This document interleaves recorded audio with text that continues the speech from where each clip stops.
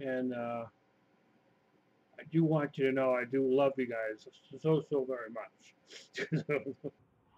I'm not trying to slam anybody out there.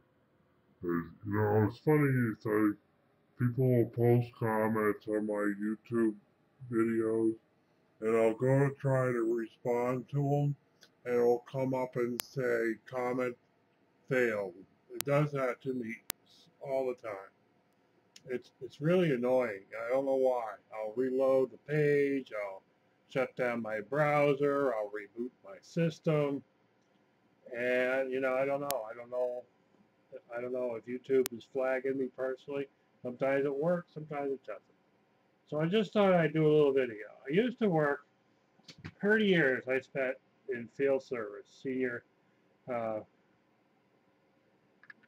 uh, customer service engineer, and they used to track us all the time.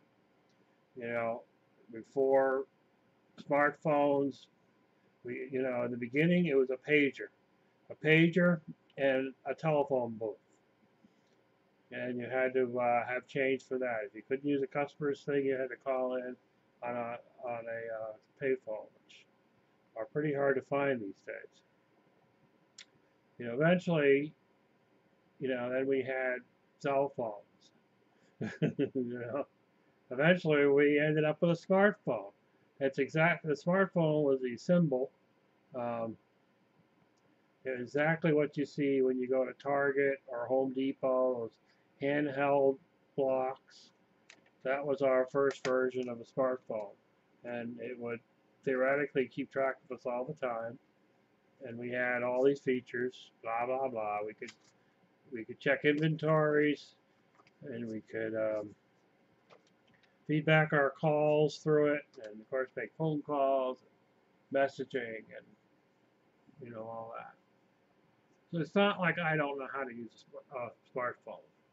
The thing is that now that I'm on disability and retired and growing vegetables and living a more simple life, I don't really have any desire to be tied to the internet 24/7.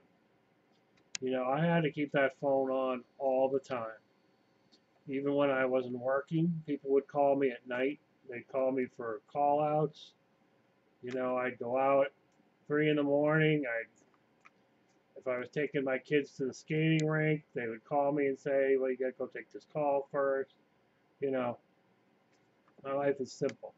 I have a phone right here for the house on the wall. And if I'm sitting in this chair and you call this number, and I'll answer it. If you know my cell phone number, which is this flip phone that I've had for 6 or 7 years, this one. It's actually lasted. It's Rugby One. And if you know this phone, it usually answers everywhere. If it's not, then I'm in a definite dead zone. I have to use AT&T because they're, in the boonies here, they're really the best coverage for the area. I pay $45 a month. I have rollover minutes, and since I don't really talk a lot on it, I have a gazillion rollover minutes. Unlimited texting, which I don't do a lot of either. Uh, and part of me living my life is just to streamline my expenses. To make that new car, I lived for years not having the little bits of cool stuff that's in that car, and I had a GPS. I've had the GPS. I've had a GPS for a long time, maybe 10 years, and it got stolen. The car got broken into, and I lost my Garmin, and I had to get a TomTom. But I've had that for maybe 8. And I don't need to pay for a smartphone to give me directions. It's going to cost me more money, and it just means that people can communicate with me 24/7. I mean, you leave a message for me, I eventually get back. A lot of times in the morning, I'm sitting here watching YouTube videos. You know, so but I walk away from my computer and I'm not, you know, and so my cell phone for me is $45 a month. I got an electric bill, I got a phone bill for the house, which is where my DSL is on.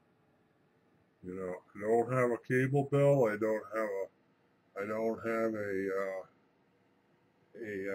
satellite dish for TV. You know, I try to streamline my expenses. To add a smartphone that has all the bells and whistles on it is just to me is, you know, it's cool to have one, but I don't really want one. This phone here fits in my shirt pocket. In my T-shirt, I have a short, you know, if I don't have it there, I can clip it here. Or it's in my shirt pocket for my dress shirts. You know, people's iPhones, they're huge. People stick them in their back pockets and they sit on them and they crack the screen. You know, and people, I see people staring into their phones all the time. I don't stare into my phone. Maybe if I'm really in a funky place, I might be playing Tetris on this phone, which I haven't played for years. I do puzzles with paper. You know, I have a puzzle book in the car, and when I'm waiting for something, I'm sitting there doing the puzzle.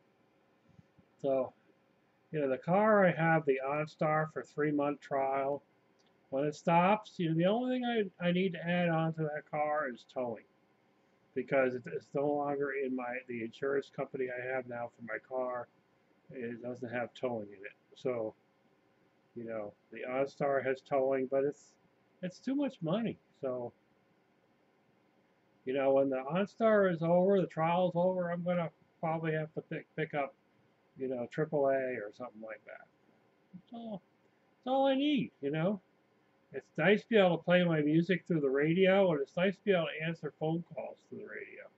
It is a kind of a nice convenience versus having, you know, a Bluetooth headset, you know, which is what I had before when I was working, is a Bluetooth. I actually had a Bluetooth headphone, but I didn't like it going to my work phone, so I ended up forwarding to this phone and having my Bluetooth tied to this phone, because it actually paired better on this phone than it paired on the work phone.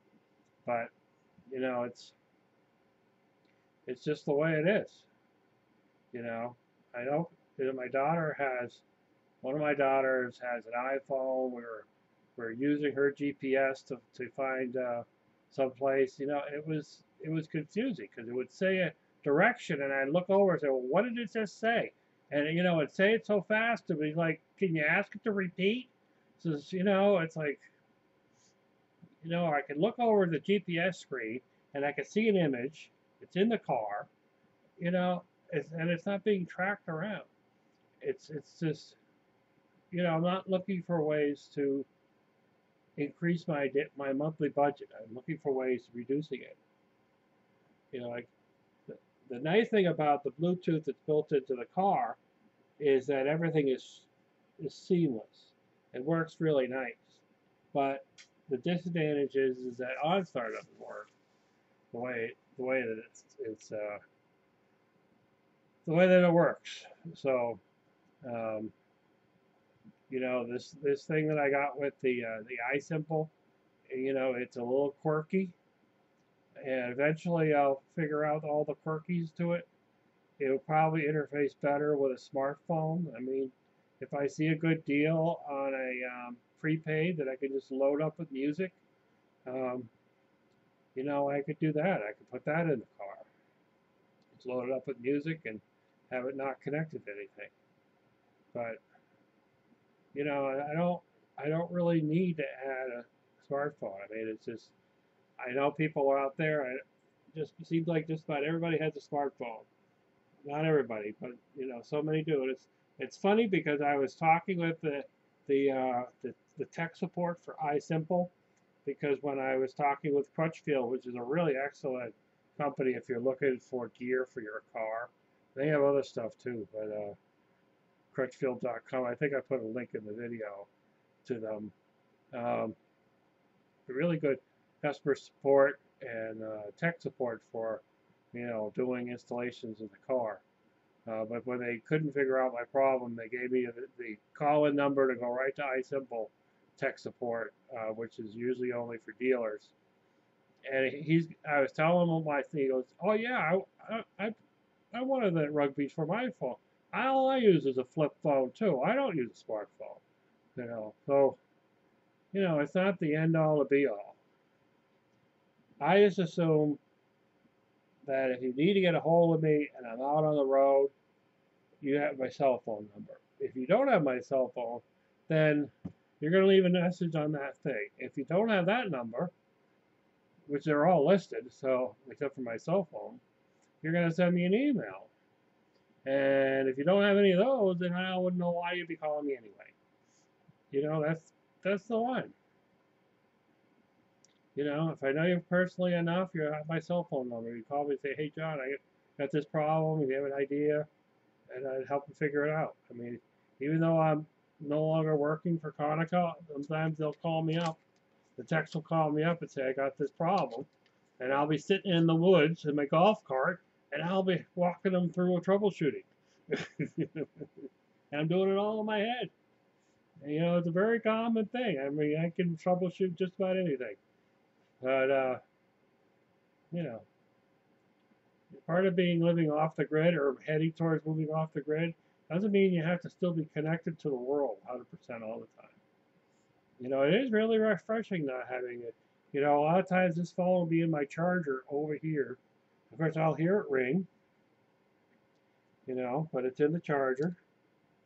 And,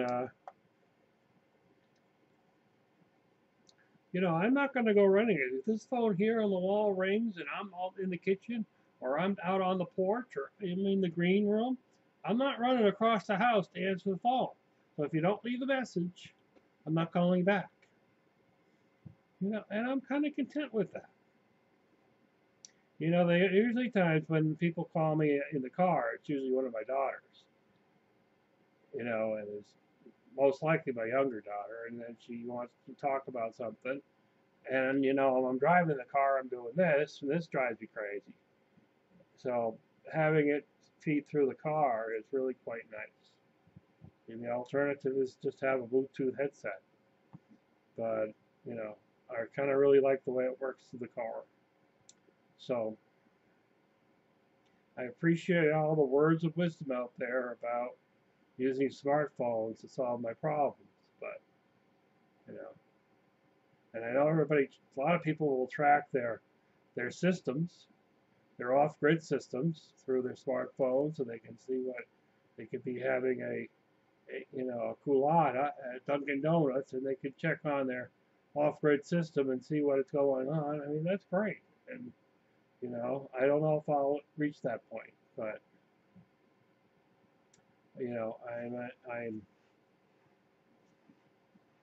I use technology a lot. I use computers, and I play with computers, and I play with a lot of different aspects of electronics and electrical stuff. But being separated from the world is a really beautiful thing. Try just powering down try 12 hours a day, power off your smartphone, and just, power down. People answer the phone while they're eating dinner, and they think nothing of it. You're sitting there with somebody, and they're talking on their phone, or they're answering an email. Their phone goes beep, beep, beep, beep, and they're looking at their phone, and they're answering something on Tweet or, all these things, and Facebook, and, we're having a meal. It's just, leave it alone. Oh, I got to answer this. Why? Why? The right thing is to watch the X-Files, because you see the progression of technology to the point where actually they never really get to a smartphone, because the series ended before smartphones really got going with it. But, you see the progression of technology from having to use a payphone to pagers to,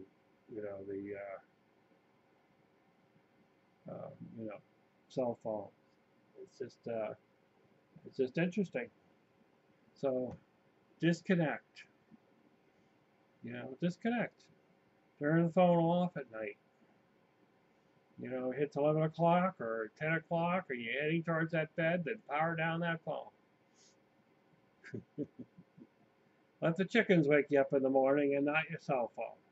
Yeah, I know, you got a cluck, cluck, cluck, rooster's alarm clock, but hey, you know what? Turn it off for a little while. Enjoy being disconnected.